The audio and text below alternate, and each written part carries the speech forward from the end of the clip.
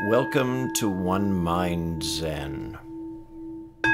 Tonight's Dharma talk is given by Eunsahn Citta.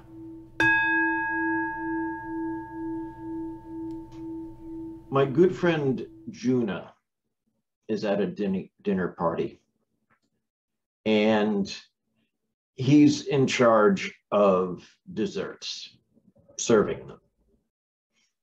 And he's a little bit of an iconoclast. So he's dishing out the pie, and he goes around the table and slices it up, starts to hand it out. And first one is, okay, Bob, you get pie. Mary, you get pie. Oh, wait, running out. Now, Bob, you get pie. Mary, you get no pie. No, wait, that's not right. Mary, you get the pie. Bob, you get no pie. And then he comes to think of it and says, geez, if not everybody can get pie, then nobody get pie. The dinner is ruined. And he wonders why. He sees all these dinner invitations go out, and he never gets any. It's always, don't invite Nagarjuna. He is such a buzzkill. So the three Dharma seals are impermanence, no self, and dissatisfaction, aka suffering. And I think it's pretty easy to wrap our heads around impermanence. Hasn't happened recently, but there have been quite a number of times when my wrist malas have decided to go impermanent on me and spew beads all over the floor. So that one's pretty easy to wrap our heads around. And, you know, we have that bad day at work or whatever, and yeah, dissatisfaction, that's pretty easy to wrap our head around. But the no self part, that's where it gets tricky. Who is it that wants the pie? Can we answer that question?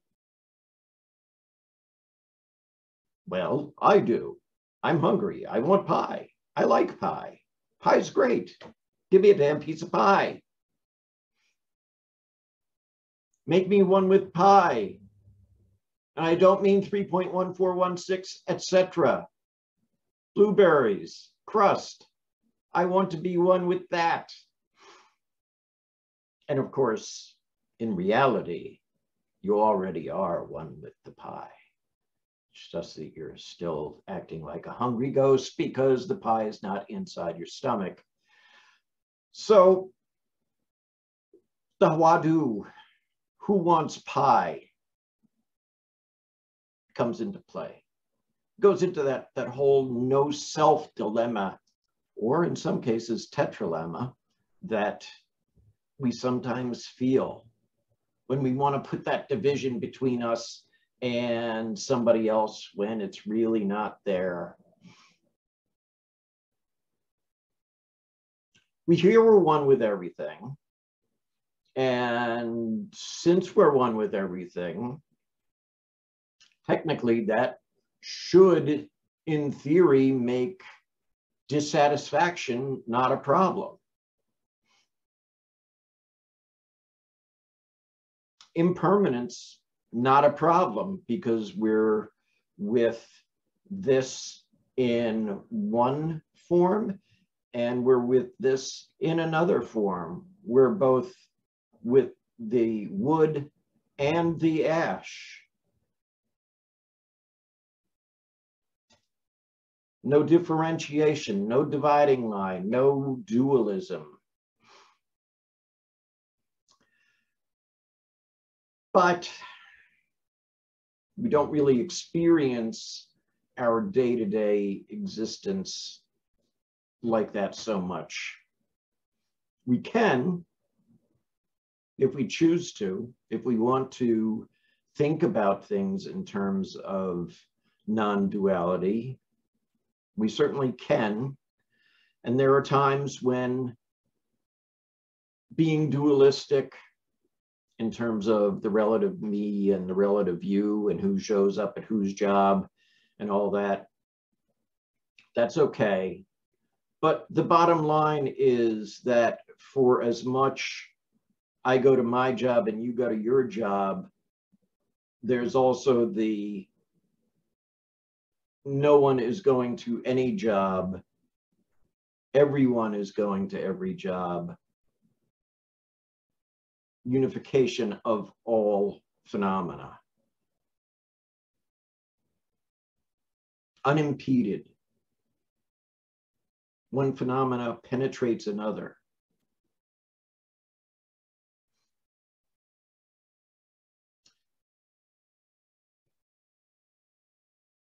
But practically speaking, the way we experience our day-to-day life, it's hard to keep the non-duality in mind. How do we apply that from moment to moment to moment? Big question. Can we train ourselves or will ourselves into doing that? Possibly with enough practice and enough correct guidance. We can certainly become more acclimated to that. Whether it comes through 100% of the time is something else, but we can get closer.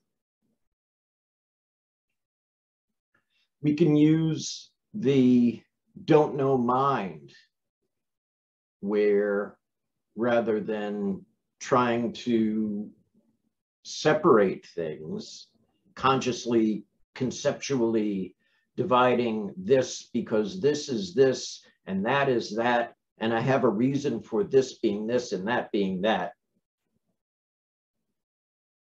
we can just put that down. We can rely on don't know. What is this?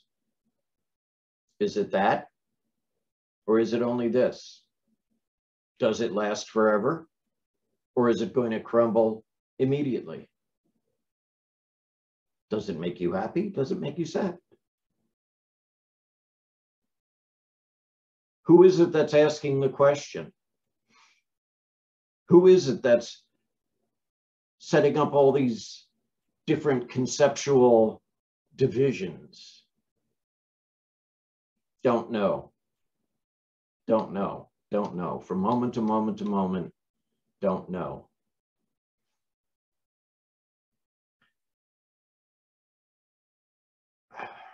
Zen is sometimes very difficult for people who don't work with a teacher or have a sangha or some situation in which they can immerse themselves and find themselves in the midst of the teachings.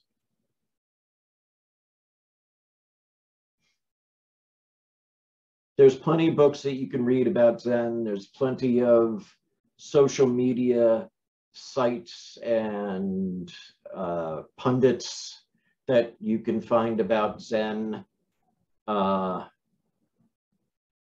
by and large, my experience is that very few of them actually get to the point of the, yeah, we're all in this together state, and it's mostly I'm Zenier than you. But hopefully in a sangha or with a teacher, that's not the experience. You have somebody that will guide you and allow themselves to be guided in return.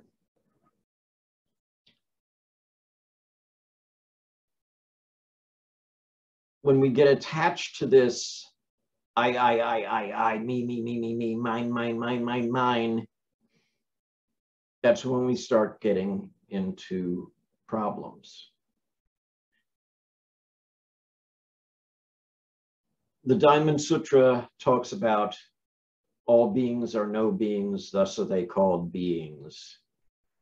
If you don't have a teacher or some sort of sangha or sounding board to explain what's meant by that, that could sound a lot like gibberish.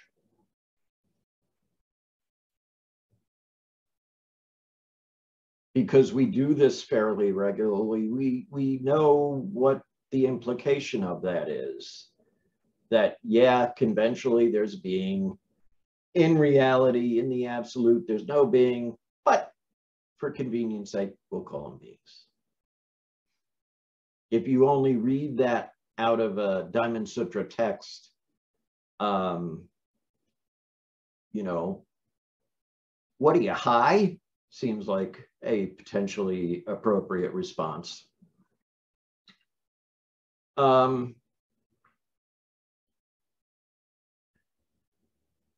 Aside from the attachment to the idea of a permanent self, there's also sensual attachments. I like this, it makes me feel good. That blueberry pie is mighty tasty. It's attachments to opinions, of course, which we're all very familiar with, especially these days.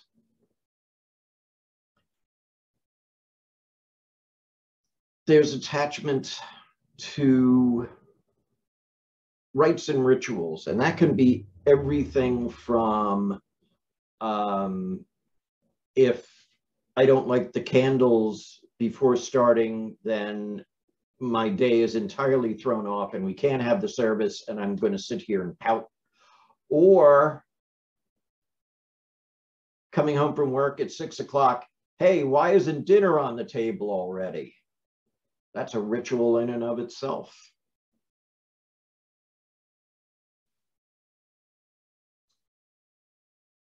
The big one is the attachment to the idea of self. Because when we're attached to the idea of a self, and mind you, I'm calling it the idea of a self,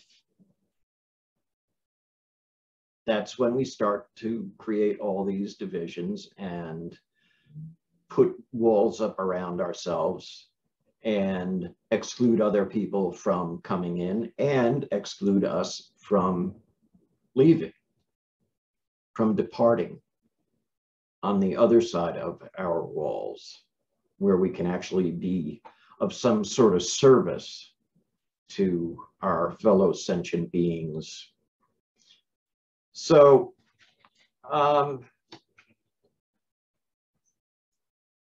what do we do about it? What do we do about it? We can try to manifest some sort of loving kindness and compassion at all times to all beings. And hopefully if we try, then we'll succeed at some point, at least part of the time. And that'll be better than not doing anything.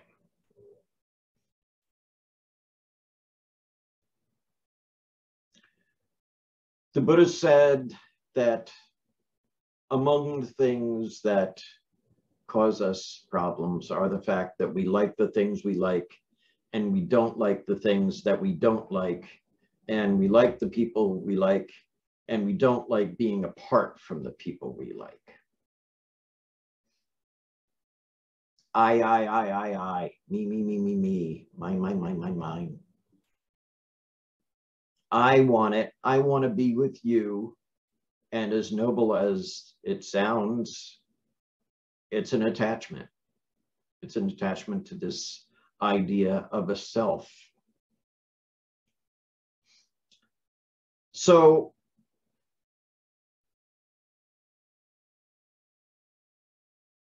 we can get so attached to these things that when we try and let go of them, it becomes really difficult.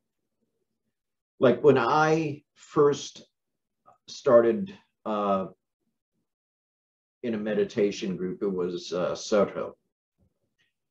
And then through just random occurrences and happenstances of geography and no great search or anything like that, it just ended up that I ended up with Original Mind in Princeton. And Andre Tyson Hallow was the priest there and the guiding teacher. And so I fell in with this whole 5 mountain order thing. But there were some differences. When I was sitting with the Soto group, we faced the wall, period. We didn't do koans, we sat and we faced the wall. And while I was doing it, that's what I thought Zen was all about. To coin a phrase, just sitting. And then I joined these guys in a Korean lineage, and they're not facing the wall, they're actually facing forward. And they're walking around the room doing walking meditation the wrong direction. And some other things that we did that seemed contrary to everything I had held dear when practicing Soto. But anyway, it was like, okay, so what's the end game for Soto? Find true nature, help all beings, realize awakening. Okay, what's the end game for this song group? True nature, help all beings, realize awakening. So maybe that whole sort of means thing wasn't too important and the end was. So it was a matter of, you know, just putting it down. From moment to moment to moment sometimes. Put it down, put it down, put it down. Every time I would think that these Son guys were a bunch of heretics, it was like, okay, put it down, put it down, put it down. And attachments are one of the major hindrances to awakening.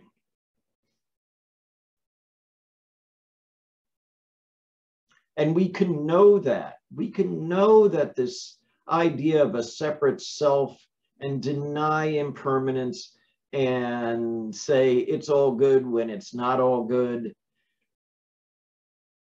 And we can say those things and believe them and hang on to them. And it really makes things difficult because I think deep down we know that's really not how things are, but damn it, it's a lot easier. So sometimes we find ourselves in a position where these mechanisms that we've been using to get along, like the idea of a separate self, like the idea of everything has a permanent nature, when all those things that had helped us get along all that while are suddenly not working anymore, it's time that we put down the attachment to them. Now, granted, sometimes we're going to leave claw marks when we do. But relinquishing the attachments, putting them down, is only going to help us realize our true nature, help all beings, and realize awakening.